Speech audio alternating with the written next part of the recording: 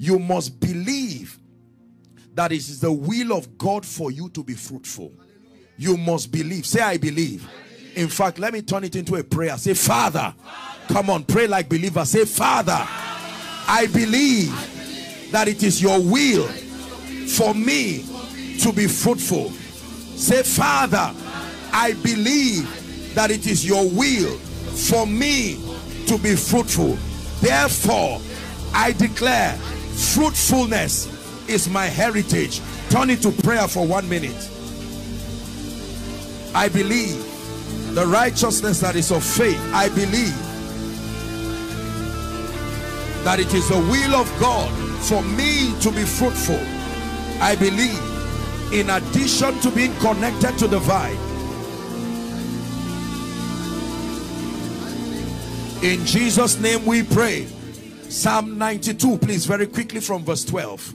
I believe. And you know, whilst I'm speaking here, I'm ministering to my own self. I truly believe that it is God's desire for me to be fruitful. If you do not believe that God is glorified in your fruitfulness, you will not be able to walk in keeping with the things that make for results. It says the righteous. Who is the righteous here? The righteous shall flourish like the palm tree. It says he shall grow like the cedar in Lebanon. Verse 13, it says, give us verse 13. Those that be planted in the house of God, they shall flourish in the courts of our God. Verse 14, they shall still bring forth fruit in old age. They shall be fat and flourishing. Who believes that? Psalm 1 and verse 3, the Bible says he shall be like a tree that is planted by the rivers of water, that bringeth forth his fruit in season. His leaf also shall not wither, and whatsoever, say whatsoever, business, ministry, career, family, whatsoever, by this word I decree and declare for someone who is following across the globe, everything that has refused to prosper in your hand, here at this studio, here at Hallelujah Challenge, we curse it in the name of Jesus. We curse it in the name of Jesus. We curse it in the name of Jesus. We curse it in the name of Jesus. What's the one thing holding you back from living the life God has called you to? I bet it's fear. Fear that whispers, you're not enough, you can't do it, you'll fail. But what if I told you, God never intended for you to live in fear? In fact, He has given you everything you need to overcome it. Today, we're going to talk about how to break free from the chains of fear and walk in the boldness that God has already placed inside of you.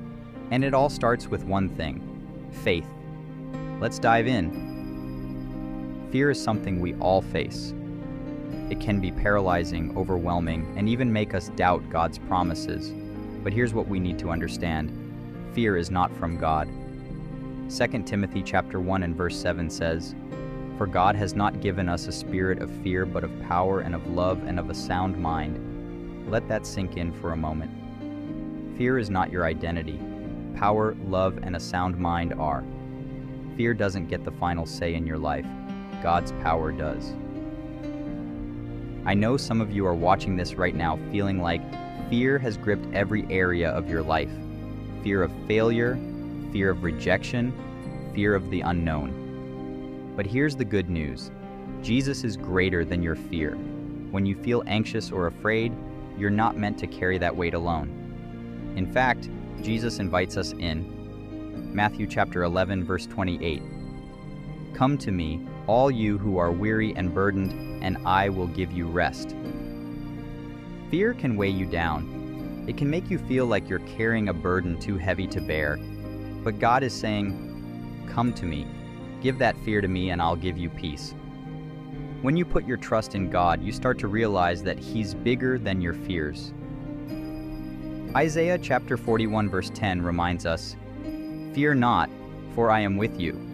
Be not dismayed, for I am your God. I will strengthen you, yes, I will help you. I will uphold you with my righteous right hand." God is literally promising that you don't have to do it alone. He's holding you up, even when the fear feels overwhelming. What if, instead of focusing on your fears, you started focusing on God's promises? practical steps to overcome fear. So, how do we practically overcome fear in our daily lives? Here are 3 key steps. Number 1, meditate on God's Word. The Bible is full of promises that combat fear. One of my favorites is Joshua chapter 1, verse 9. Have I not commanded you? Be strong and courageous. Do not be afraid. Do not be discouraged, for the Lord your God will be with you wherever you go. Read scriptures like this daily. Remind yourself of God's truth, and fear will lose its grip on your heart. Number 2, pray boldly. Prayer is not just asking God for things, it's an exchange. When you come to God in prayer, give Him your fear and receive His peace. Philippians chapter 4 verses 6 to 7 tells us, "Do not be anxious about anything, but in every situation, by prayer and petition with thanksgiving, present your requests to God. And the peace of God, which transcends all understanding, will guard your hearts and your minds in Christ Jesus." Number 3, take action in faith. Fear tries to freeze you in place, but faith moves you forward. Whatever God is calling you to do it despite the fear. That's where real courage comes from. Not the absence of fear, but moving forward through it with the strength of God by your side. In conclusion, listen, I don't know what fears you're facing right now, but I do know this. God has already given you the power to overcome them. You don't have to live in fear anymore. You can live boldly, confidently, and courageously because God is with you. Remember Romans chapter 8, verse 31. If God is for us, who can be against us? So, don't let fear have the final word in your life.